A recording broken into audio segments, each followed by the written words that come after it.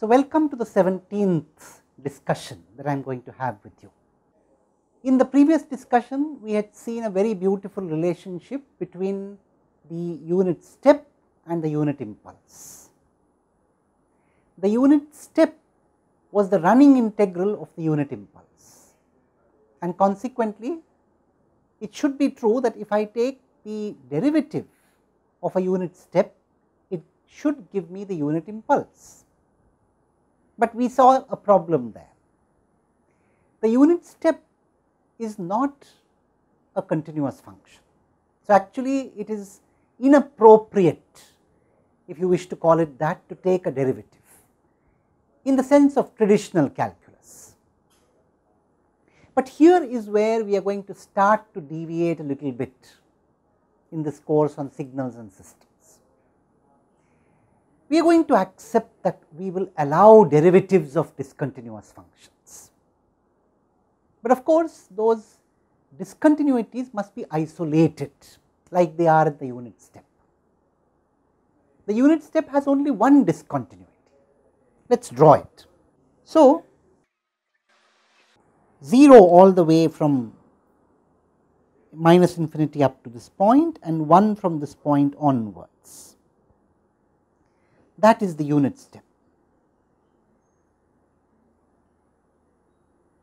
And we have agreed that this is discontinuous at an isolated point.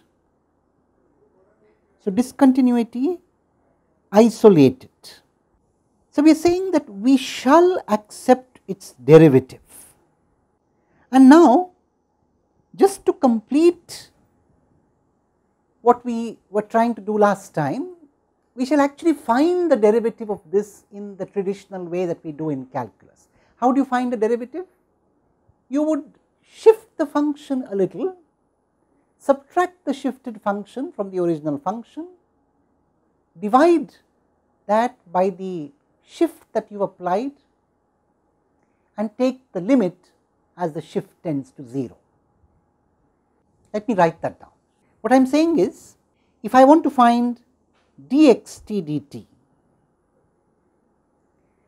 I am essentially going to take xt plus, say, a little tiny delta minus xt divided by delta with a limit as delta tends to 0.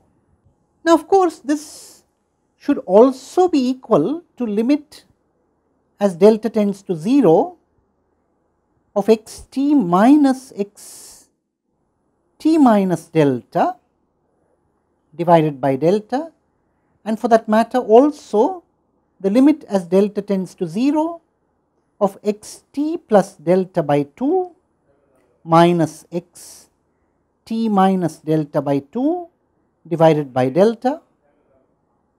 Now, all this is fine when we are talking about a function which is continuous at a point t. There is no problem, and in fact continuous and differentiable. So, if the right limit of the derivative and the left limit of the derivative is the same, then all this is true. So, in traditional calculus, we do not accept derivatives at points where the function is discontinuous.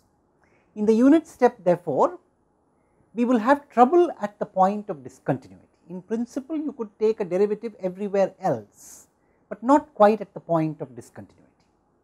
But now, in this course, we are going to bring in these generalized functions as we have agreed, and therefore, that notion of derivative is acceptable. So, therefore, let us take the first definition that we have written down here for the derivative, namely, shift it forward, subtract the original function from the shifted function, and then divide by the shift with the shift tending towards 0. So, let me illustrate what I am saying by referring to the specific expression that I have written here. You know, what I am saying is that here, unlike what you might understand in traditional calculus, where you say you are looking at the change in the function as it goes away from t, we are interpreting this in the language of signals and systems and calling this a shifted version. So, a shifted version of xt, and this is the shift.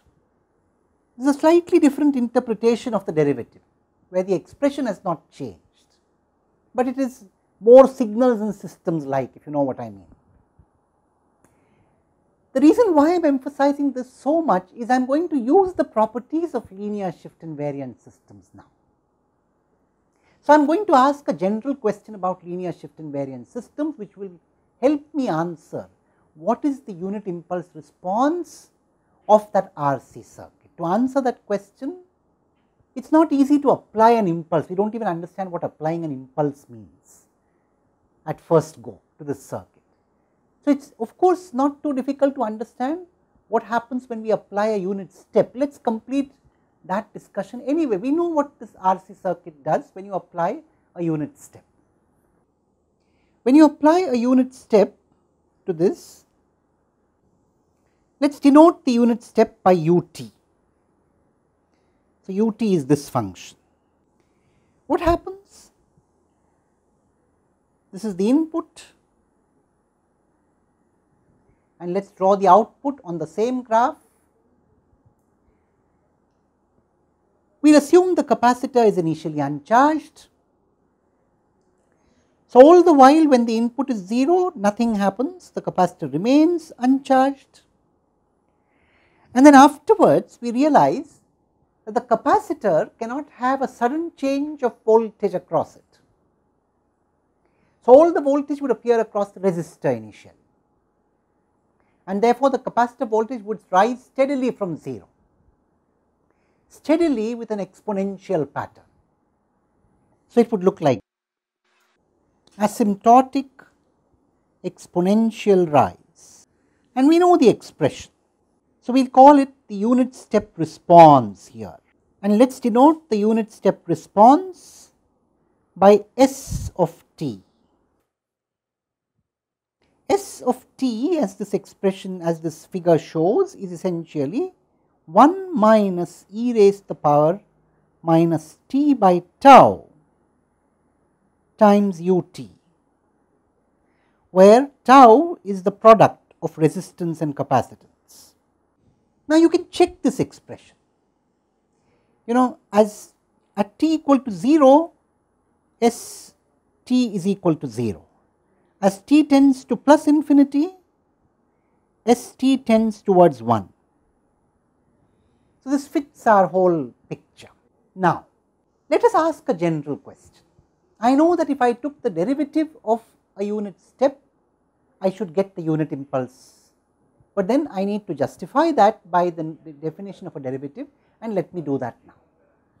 So, let us ask, what is the derivative of a unit step in the traditional sense? So, it should be something, if we take the first definition, it should be something like ut plus delta minus ut divided by delta with a limit as delta tends to 0. And let us sketch ut plus delta. So, ut plus delta starts from minus delta here, and let us sketch ut of course. Ut starts delta after. This is ut and this is ut plus delta. And remember, you are subtracting the red function from the black function, and you are dividing this difference by delta or multiplying it by 1 by delta. Let us draw that difference and scaled version. So, what we have is essentially this. So, ut plus delta minus ut into 1 by delta, as it were, will look like this, from minus delta to 0 and a height of 1 by delta.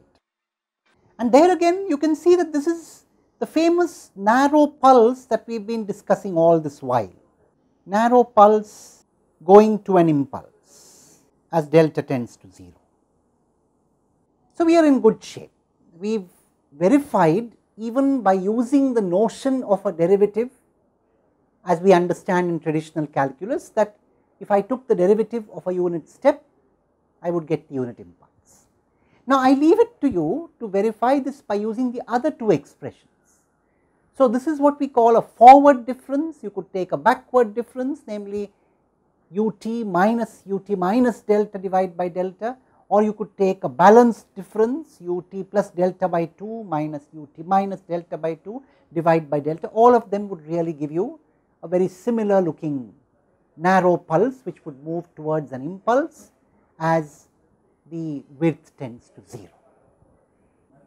Now, the general question that we need to ask is, what happens when I take the derivative of the input to a linear shift invariant system? What happens to the output? So, let me frame the question, and we shall answer that question in the next discussion after invoking the appropriate principles of linearity and shift invariance. So, let me frame the question, so we know what to expect in the discussion that will come. The question is, I have this linear shift invariant system here, let us call it S, and I give the input x t to it and get the output y t. What would happen? What would the output be if x t is replaced by dx t dt? What will happen to y t? That is the question that we want to answer. And I am sure you must have already thought of an answer, but we will formally answer it in the discussion that will ensue very shortly. However, do think about it before you come back to the next discussion. Thank you.